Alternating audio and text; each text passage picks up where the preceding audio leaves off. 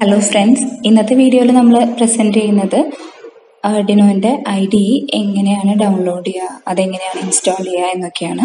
അപ്പോൾ ഇതിന് മുന്നത്തെ വീഡിയോയിൽ നമ്മൾ ആർഡിനോ ബോർഡിൻ്റെ എക്സ്പ്ലനേഷൻസ്, വർക്കിംഗ്, അതിലെന്തൊക്കെ കമ്പോണൻസ് ഉണ്ടെന്നൊക്കെ നമ്മൾ പറഞ്ഞു. ഇനി അതിലുള്ള മൈക്രോ കൺട്രോളറിലോട്ട് എങ്ങനെയാണ് പ്രോഗ്രാം ചെയ്യുക എന്നുള്ളതാണ് നമ്മൾ ഇന്ന് ഡിസ്കസ് ചെയ്യാൻ പോകുന്നത്. അപ്പോൾ പ്രോഗ്രാം ചെയ്യാൻ വേണ്ടി നമ്മൾ യൂസ് ചെയ്യുന്ന സോഫ്റ്റ്വെയർ ആണ് ആർഡിനോ IDE എന്ന് പറയുന്നത്. ഇനി നമുക്കത് എങ്ങനെയാണ് ഇൻസ്റ്റാൾ ചെയ്യാമെന്ന് നോക്കാം. അതിന് വേണ്ടിയിട്ട് ആദ്യം തന്നെ ആർഡിനോൻ്റെ ഒഫീഷ്യൽ വെബ്സൈറ്റിലോട്ട് എൻ്റർ ചെയ്യാം. ഇപ്പോൾ ഗൂഗിളിൽ www.arduino.cc എന്നടിച്ചു കൊടുത്തു കഴിഞ്ഞിട്ടുണ്ടെങ്കിൽ ആർഡിനോൻ്റെ ഒഫീഷ്യൽ വെബ്സൈറ്റിലോട്ട് പോകും. കണ്ടോ, ഇപ്പോൾ ഇതാണ് ആർഡിനോൻ്റെ ഒഫീഷ്യൽ വെബ്സൈറ്റ് വരണത്.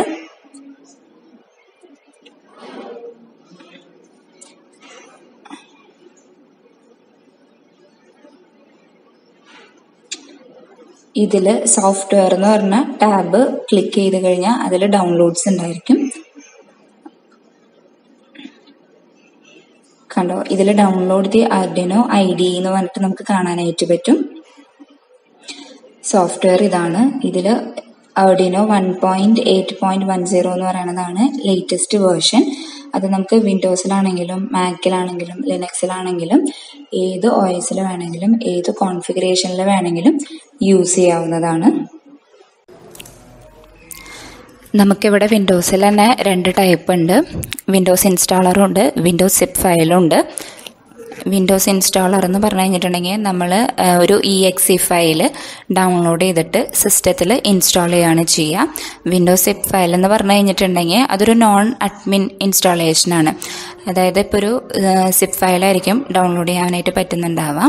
സിപ്പ് ഫയൽ ഡൗൺലോഡ് ചെയ്തതിന് ശേഷം അതിനെ നമുക്ക് എക്സ്ട്രാക്ട് ചെയ്യാൻ പറ്റും. അതിനെ നമ്മൾ നോർമലി പോർട്ടബിൾ IDE എന്നാണ് പറയാം. അപ്പോൾ നമ്മൾ എക്സ്ട്രാക്ട് ചെയ്ത് കഴിഞ്ഞിട്ടുണ്ടെങ്കിൽ നമുക്ക് ഡയറക്റ്റ് ആർഡിനോൻ്റെ IDE റൺ ചെയ്യിക്കാനായിട്ട് പറ്റും.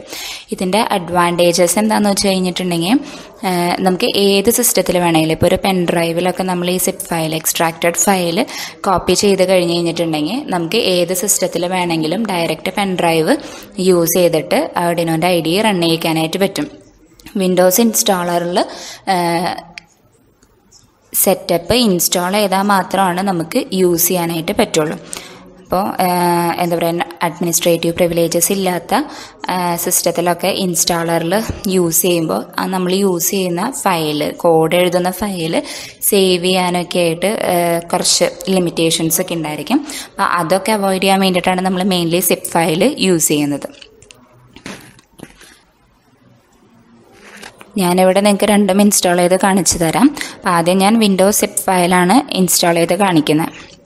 അപ്പോൾ അതിന് വേണ്ടിയിട്ട് വിൻഡോസ് സിപ്പ് ഫയലിൽ ഡബിൾ ക്ലിക്ക് ചെയ്യാം. ഇപ്പോൾ നമുക്കിവിടെ ആർഡിനോൻ്റെ IDE ഡൗൺലോഡ് എന്ന് പറഞ്ഞിട്ടുള്ള പേജാണ്.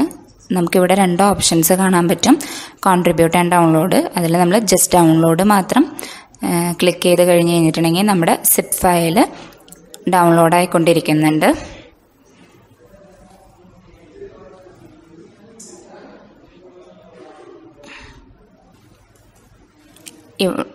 ഇവിടെ ഇപ്പോൾ നമ്മുടെ സിപ്പ് ഫയൽ ഡൗൺലോഡ് ആയിട്ടുണ്ട്.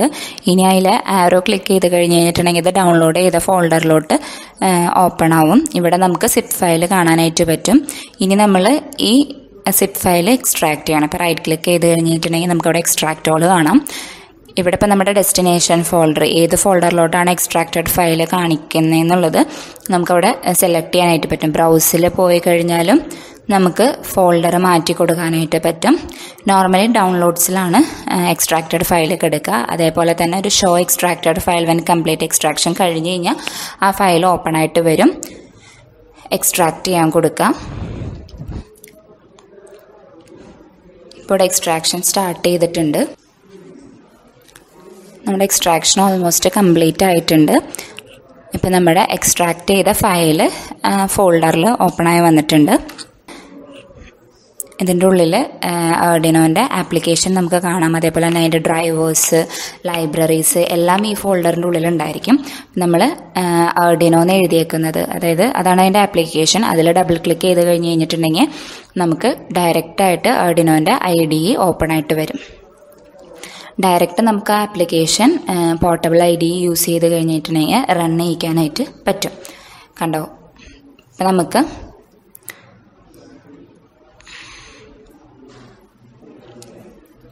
ആർഡിനോൻ്റെ ID ഓപ്പൺ ആയിട്ട് വന്നിട്ടുണ്ട്.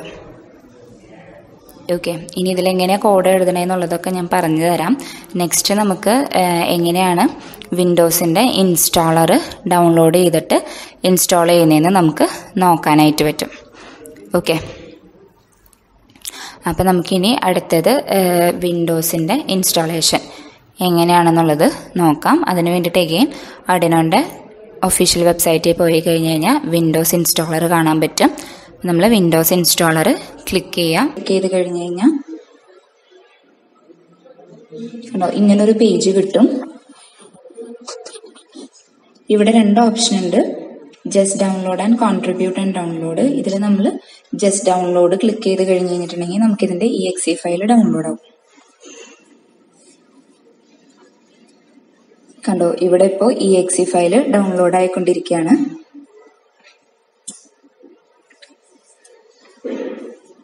114 MB ആണ് exe ഫയലിന്റെ ടോട്ടൽ സൈസ് വരുന്നത്. ഇപ്പോൾ ഇവിടെ ആർഡിനോന്റെ exe ഫയൽ ഇൻസ്റ്റാൾ ആയിട്ടുണ്ട്. ഇനി അതിൽ ഡബിൾ ക്ലിക്ക് ചെയ്യാം. അപ്പോൾ അതിന്റെ സെറ്റപ്പിന്റെ ലൈസൻസ് അഗ്രിമെന്റ് നമുക്ക് വന്നിട്ടുണ്ട്, അത് അഗ്രി കൊടുക്കാം. ഇവിടെ ഇനി വന്നേക്കുന്നത് എന്താണെന്ന് വെച്ച് കഴിഞ്ഞാൽ എന്തൊക്കെ കമ്പോണൻസ് ആണ് നമുക്ക് ഇതിൻ്റെ ഉള്ളിൽ ഇൻസ്റ്റാൾ ചെയ്യേണ്ടതെന്നുള്ളതാണ്. നമുക്കത് എനേബിൾ ചെയ്യണമെങ്കിൽ എനേബിൾ ചെയ്യാം, ഡിസേബിൾ ചെയ്യണമെങ്കിൽ ഡിസേബിൾ ചെയ്യാം. ഇപ്പം നമ്മൾ അതിൽ ഇൻസ്റ്റാൾ USB ഡ്രൈവർ ഉണ്ട്. അപ്പം നമ്മൾ IDEയിൽ നിന്നുള്ള കോഡ് ആർഡിനോന്റെ ബോർഡിലോട്ട് കയറ്റുന്നത് ഈ USB കേബിൾ വെച്ചിട്ടാണ്. അപ്പോൾ നമുക്ക് അതിന്റെ ഡ്രൈവർ ഇൻസ്റ്റാൾ ചെയ്യണം. അപ്പോൾ അതുപോലെ തന്നെ INO ഫയൽസ് ആണ് ഇതിൽ നമ്മൾ സേവ് ചെയ്യുന്നത്. നമുക്ക് നോർമലി ഡിഫോൾട്ടായിട്ട് എല്ലാം ഇൻസ്റ്റാൾ ചെയ്യണം. ഇനി വേണ്ടാന്നുണ്ടെങ്കിൽ നമുക്കത് ഡിസേബിൾ ചെയ്ത് കളയാം. ഇനി നെക്സ്റ്റ് കൊടുക്കാം. ഇവിടെ കാണിക്കുന്നത് എന്താണെന്ന് വെച്ച് കഴിഞ്ഞിട്ടുണ്ടെങ്കിൽ അതിന്റെ ഡെസ്റ്റിനേഷൻ ഫോൾഡറാണ്. എവിടെയാണ് നമ്മുടെ IDE ഇൻസ്റ്റാൾ ചെയ്യേണ്ടതെന്നുള്ളതിന്റെ ഡെസ്റ്റിനേഷൻ ഫോൾഡറാണ് കാണിക്കുന്നത്. അപ്പോൾ അത് നോർമലി Cയില് പ്രോഗ്രാം ഫയൽസിൽ ആർഡിനോ എന്ന് പറഞ്ഞ ഫോൾഡറിലാണ് ഇൻസ്റ്റാൾ ആവുക. ഇനിയിപ്പോൾ നമുക്ക് വേണമെങ്കിൽ ബ്രൗസ് എന്ന് പറഞ്ഞതിൽ പോയിട്ട് നമുക്ക് വേറെ ഫോൾഡേഴ്സിൽ ഇൻസ്റ്റാൾ ചെയ്യണമെന്നുണ്ടെങ്കിൽ അത് സെലക്ട് ചെയ്ത് കൊടുക്കാം.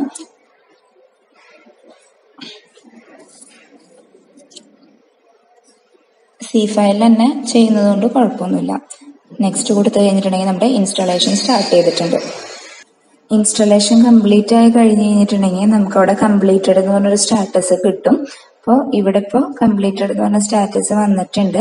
അപ്പോൾ ഇത് ക്ലോസ് ചെയ്യാം. അപ്പം നമുക്ക് ആർഡിനോന്റെ ഐക്കൺ ഡെസ്ക്ടോപ്പിൽ അവൈലബിൾ ആയിട്ടുണ്ട്.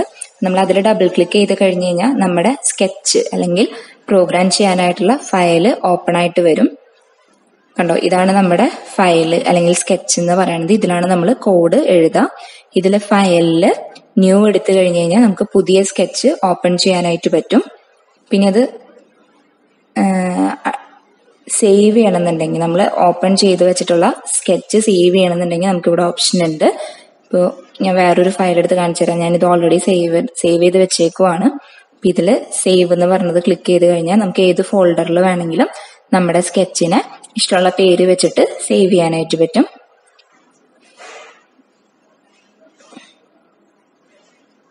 കണ്ടോ, ഇപ്പോൾ അതിന്റെ ടോപ്പിൽ സേവ് ചെയ്ത ടെസ്റ്റ് എന്ന് പറഞ്ഞ പേരും അതുപോലെ തന്നെ അതിന്റെ വേർഷനും വന്നിട്ടുണ്ട്. ഇനി നമുക്ക് ചെയ്ത് വെച്ചിട്ടുള്ള പ്രൊജക്ട് ഓപ്പൺ ചെയ്യണമെങ്കിൽ ഓപ്പൺ ചെയ്യാം, റീസെന്റ് ക്ലോസ് ചെയ്തതൊക്കെ ക്ലോസ് ചെയ്യാം. അതേപോലെ അതിൽ ഒരുപാട് എക്സാമ്പിൾസ് കൊടുത്തിട്ടുണ്ട്.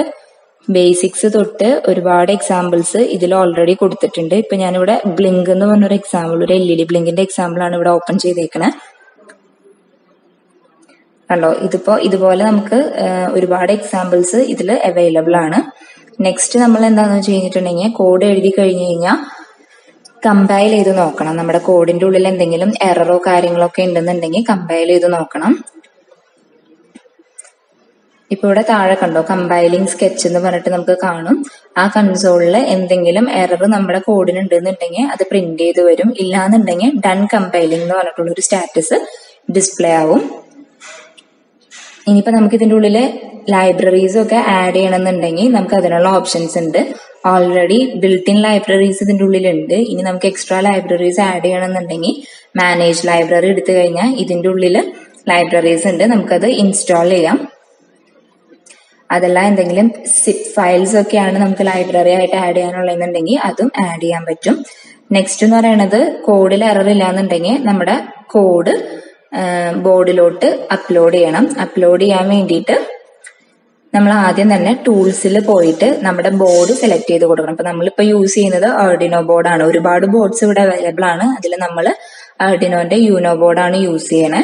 അതേപോലെ തന്നെ ഇതിൽ പോർട്ട് എന്ന് പറഞ്ഞിട്ടൊരു സംഭവമുണ്ട്. ഈ പോർട്ട് എന്താന്ന് വെച്ച് കഴിഞ്ഞാൽ നമ്മൾ USB കണക്ട് ചെയ്താൽ മാത്രമാണ് പോർട്ട് എനേബിൾ ആവുള്ളൂ. ഞാനിപ്പോ USB കണക്ട് ചെയ്ത് നിങ്ങൾക്ക് കാണിച്ചു തരാം. ഞാൻ USB കണക്ട് ചെയ്തിട്ടുണ്ട്. ഇനി ടൂൾസിൽ പോയി നോക്കിക്കഴിഞ്ഞാൽ ആ പോർട്ടിൽ COM3 ആർഡിനോ യൂനോ എന്ന് പറഞ്ഞിട്ട് നമുക്ക് കാണാനായിട്ട് പറ്റും. അപ്പൊ അതിന്റെ ഉള്ളിൽ വേറെ പെൻ ഡ്രൈവ് അങ്ങനെ ഏതെങ്കിലും പോർട്ടിലൊക്കെ നമ്മൾ കണക്ട് ചെയ്തിട്ടുണ്ടെങ്കിൽ ഒരുപാട് പോർട്ട്സ് അവിടെ ഉണ്ടായിരിക്കും. അതിൽ ചില കേസസിൽ തന്നെ പോർട്ട് സെലക്ട് ചെയ്യും. അത് സെലക്ട് ചെയ്ത് കഴിഞ്ഞാൽ നമുക്ക് അപ്ലോഡിങ് കൊടുക്കാം. അപ്പൊ താഴെ അപ്ലോഡിംഗ് എന്ന് പറഞ്ഞിട്ടുള്ള സ്റ്റാറ്റസ് കാണും. കുഴപ്പമൊന്നുമില്ല എന്നുണ്ടെങ്കിൽ ഡൺ അപ്ലോഡിംഗ് എന്ന് പറഞ്ഞ സ്റ്റാറ്റസ് പ്രിന്റ് ആവും. അത് പ്രിന്റ് ആയി കഴിഞ്ഞ് കഴിഞ്ഞിട്ടുണ്ടെങ്കിൽ നമ്മുടെ കോഡ് മൈക്രോ കൺട്രോളറിലോട്ട് കയറിയെന്നാണ് പറയാ. ഈ കൊടുത്തിരിക്കുന്ന ഐക്കൺസ് തന്നെ സ്കെച്ചിൽ പോയി കഴിഞ്ഞാൽ നമുക്ക് കാണാനായിട്ട് പറ്റും. അപ്ലോഡ് ചെയ്ത് USB കണക്ട് ചെയ്ത് കഴിഞ്ഞിട്ടുണ്ടെങ്കിൽ നമുക്ക് സീരിയൽ മോണിറ്റർ എന്ന് പറഞ്ഞിട്ട് ഒരു ഡിസ്പ്ലേ, അതായത് നമ്മൾ പ്രിന്റ് ചെയ്യിപ്പിക്കാനൊക്കെ കൊടുക്കുകയാണെന്നുണ്ടെങ്കിൽ അതൊക്കെ സീരിയൽ മോണിറ്ററിൽ നമുക്ക് കാണാനായിട്ട് പറ്റും.